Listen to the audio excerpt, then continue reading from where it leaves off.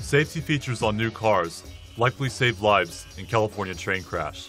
Safety technology on passenger cars used by Metrolink since 2010 likely reduced casualties and saved lives in Tuesday's commuter train accident in Oxnard, California.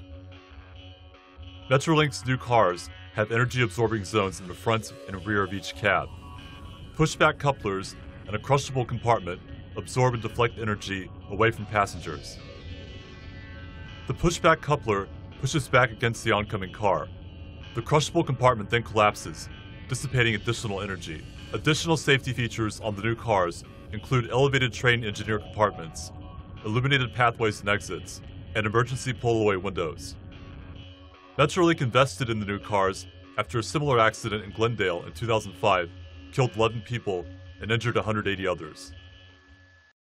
Your smartest, most insightful comments can win you $100 only at TomoNews.net.